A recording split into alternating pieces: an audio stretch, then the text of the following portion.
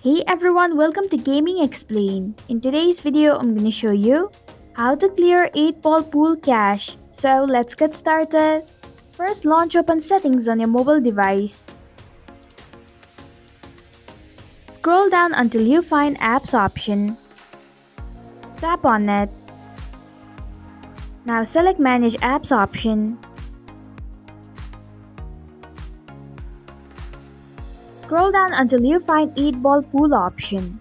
Tap on it. At the bottom of your screen, you'll be able to find Clear Data option. Tap on it. Now tap on Clear Cache option. If you are sure, tap on the OK button. And this is how you can clear 8-ball pool cache. Thanks for watching Gaming Explained. If you like this video, hit the like button and drop a comment with any questions or feedback. If you are new, subscribe and click the bell icon to stay updated on the future videos.